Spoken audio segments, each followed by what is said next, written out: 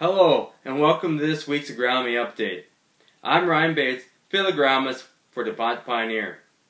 Today we're going to discuss top dressing or side dressing applications and why you may want to consider applying supplemental nitrogen and or sulfur to your current corn crop. In walking fields the past few days, there have been many fields that need some supplemental nutrients.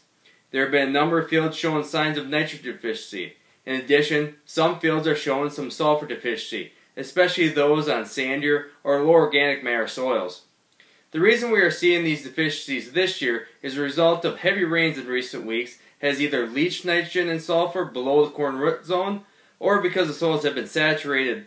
When soils sit saturated, nitrogen will go through a process called denitrification, where plant available nitrogen is converted to nitrogen unavailable to the plant.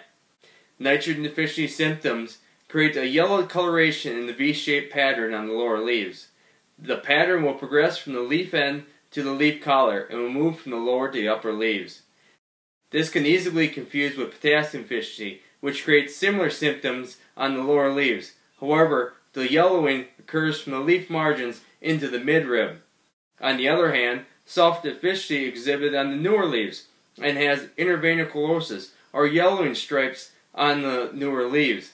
Now that you know your deficient nutrient, you can adjust your top dressing or side dress plan to supply your corn crop with required nutrients to help achieve high yielding corn. For more information, contact your local DuPont Pioneer sales professional.